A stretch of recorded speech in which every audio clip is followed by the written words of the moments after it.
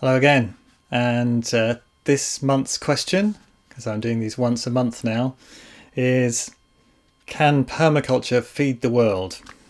Well, Patrick Whitefield always used to say in response to that question, can the current industrial agriculture system feed the world? And to some degree you could say, well, it is at the moment, but it is highly dependent on something that we've had for a very short period of time and seems to be running out, and that is fossil fuels, in particular oil.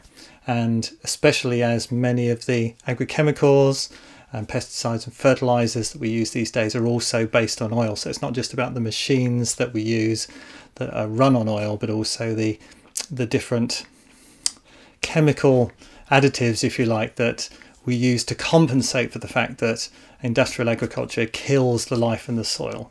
And one of the ways that it does that is that artificial fertilizers, your NPKs that you find in bags, are salts. And when you salt the soil, well, you know, if you've ever salted anything like slugs, if you salt a slug, you know what happens. So salt kills life in the soil, and so when you have no life, then effectively you have to compensate in some way, providing what life provides, but in an artificial way at cost, energy cost and environmental cost. So coming back to can permaculture feed the world? Well, I feel that it could do a lot better job than we're doing at the moment, but of course we would have to change our approach to how we do things. We've been very much mechanizing and trying to reduce the cost of food ever since the two world wars, and the idea of needing to feed people quickly because the world was in a mess, we'd done a lot of damage, and we've just got used to paying virtually nothing for our food, and also giving over that food production to a few people. So to give you a sense of that, on a permaculture course a few years ago, we went to visit a community supported agriculture project, which is sometimes called CSAs, and the idea is that a group of people, it's a bit like a veg box scheme, but a group of people put money in advance, usually to help pay for seeds and so on, and then and essentially say, we would like you to grow this, that and the other for us. And it could be a farmer that does that, or it could be a group of people who are perhaps more along the lines of permaculture, who love to grow but grow on a smaller, kind of less mechanized scale. And this particular place we went to see, they were growing for 140 families, households around the city, and there was two of them doing kind of half time, so one full-time equivalent person growing for all of those people. And of course, you don't have to go back very far into history to know that that was most certainly not the case. That's a real extreme to ask that few people to grow so much food for so many. What it's done is enable us to create the modern world, which has given us many gifts, but also seems to be bureaucratically extremely heavy.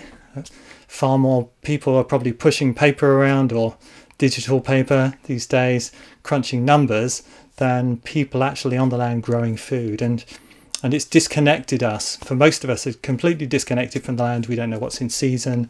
We don't know how to grow things. If it came to it, and there was no food in the shops, most of us would have no idea what to do beyond going and stealing it from places we could find it. So permaculture, the permaculture approach is very much about reminding us of what our ancestors knew already, which was how to find food, sort of foraging for wild foods, but also how to grow food for ourselves. And our ancestors have given us a great gift, because they've passed on to us all these amazing varieties of fruit and vegetables that they've bred over many generations, and there's something really, they're a treasure that we really should be caring for and passing on to our descendants, the people that come later, because they've been given to us, and they are, we take for granted all of those things, bananas and cauliflowers and carrots and so on, but our ancestors not so long ago didn't have those things. So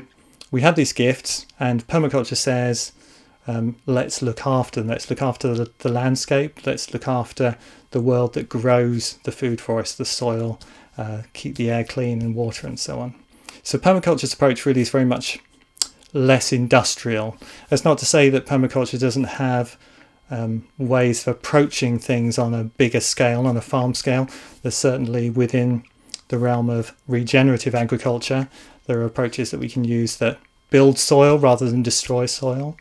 But we're also very much trying to encourage us as individuals, because permaculture is a grassroots thing, to look at starting to just grow some food for ourselves. We don't have to be self-sufficient. It's certainly not something permaculture is trying to get us to do, because permaculture is about community and cooperation and how do we work together.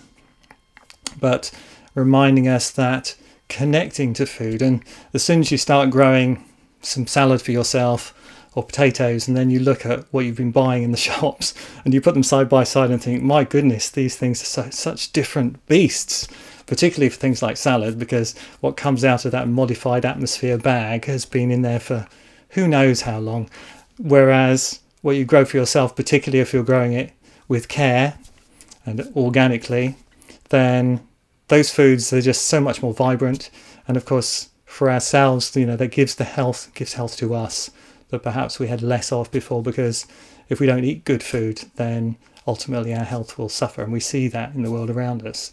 So it's not so much about can permaculture feed the world as can permaculture look after the world in which we live in order to maintain a healthy environment and a healthy us. And I feel permaculture has so much to offer in that place, but we do need to start thinking about doing things a little bit differently, and perhaps having less massive fields with monocultures and lots more small scale growing that involves us and our communities, and reducing the footprint of how far we move food, particularly as it's full of water and generally pretty heavy. So I would say absolutely yes, but in order to learn how, you need to come on a permaculture course or watch a few more videos, because there's plenty of people out there showing us how to do it.